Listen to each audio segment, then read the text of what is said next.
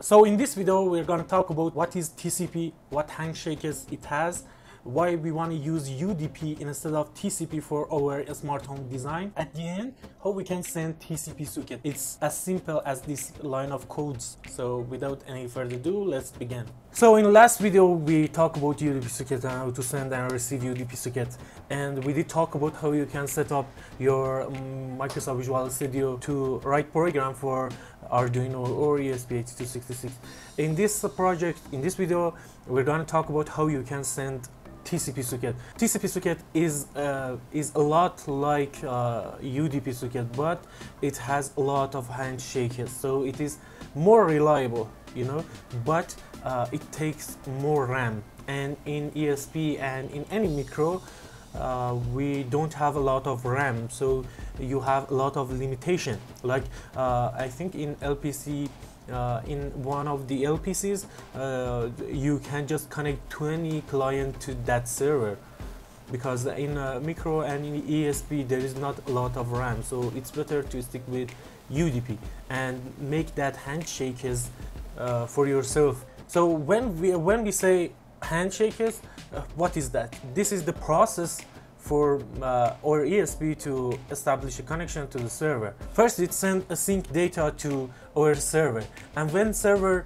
receives that sync data, it responds as an acknowledgement and a sync data as well. Client with that acknowledge knows that server did receive that sync data that client sent to it. After that, client sent back an acknowledgement to tell the server that I did receive your sync data.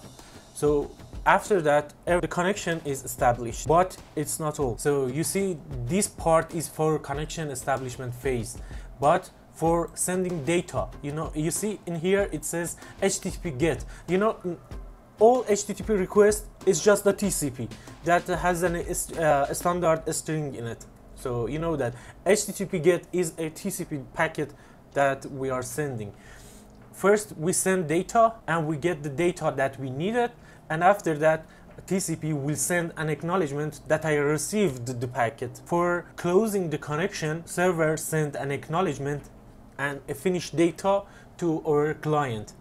And a client said that I did receive that with that acknowledge and send a finished data as well. And server after that send back an acknowledgement to say that everything is finished and the TCP socket is closed. What is the problem? The problem is the internet sometimes has timeout.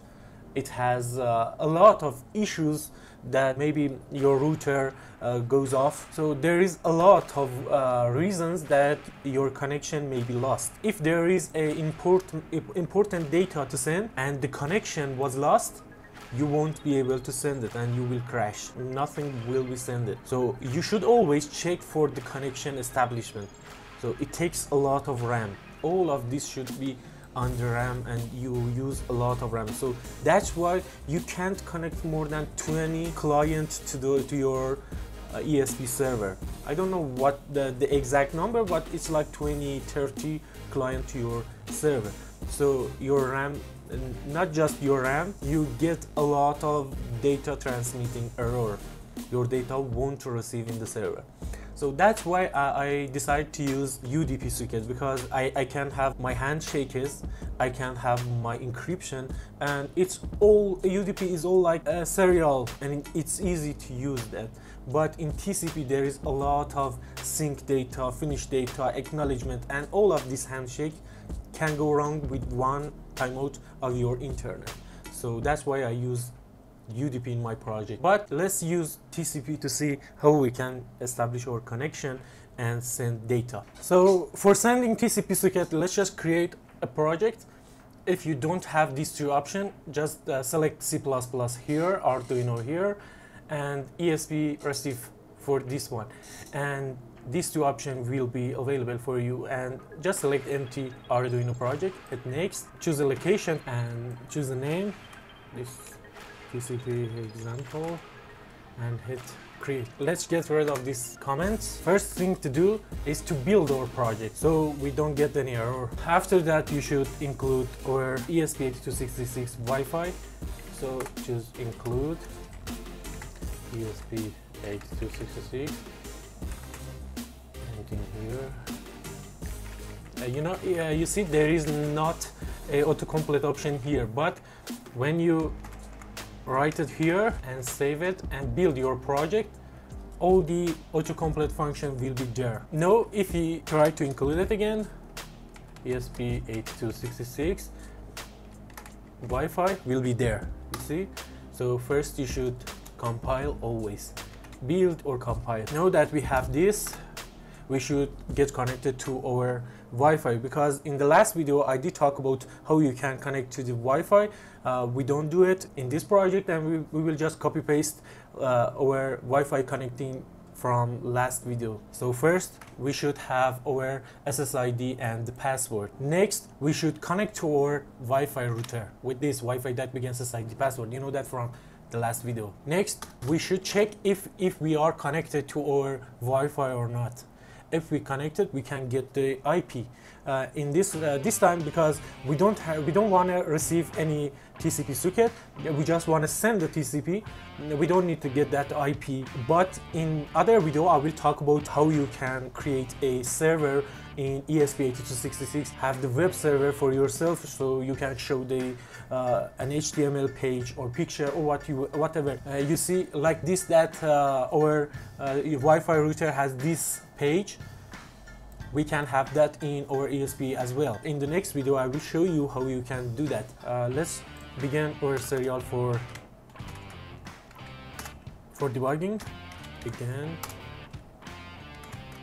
And after that we can create our TCP. So now that we are connected to our Wi-Fi, we can just create our TCP client. So we say Wi-Fi client, and let's name it client.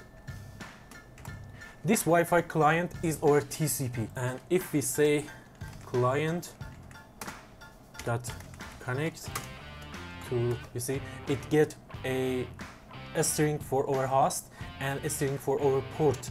When where we can get that, I will show you how we can find it. It's just two string that you should put in there. If you open your packet center, of course you can use any web server or site that you have. I will show you how you can send or receive TCP socket from a Node.js or PHP web server. In here we want to create a TCP server so we can connect to it from our ESP. So in here you can see we put it on TSP, and in here the TSP server that it create is in port of 62748. Okay, so that's the port that we should use to send data to our packet sender TCP server. The host, the IP of the packet sender TCP server is shown here. This here, 192.168.1.101. Okay, so that's the IP that we should put in here. That's our host in our local network. And the port that we want to use is in uint 16. So it's just a number. And you can find it here. Let's put it 6274 and 8. That's it. With this line, we can get connect to our packet sender TCP server. Let's see what this connect function have for return. Just hold Control and click on the connect, and you see it give us an int. If it give us a 0, so it means that it's not connected to anything. But if it give us a number more than 0, it means that we are connected to our TCP server. So like Wi-Fi, we can just say while, let's put this parenthesis here, while client is not connected to our host and port, so it will stay here. Let's just copy and paste these two lines, and after this we can say serial dot println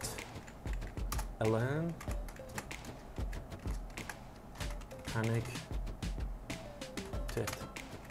So if we pass this, So it means that we are connected to our TCP server. Now we can send data to our TCP server. It's easy. We can just say client dot print ln.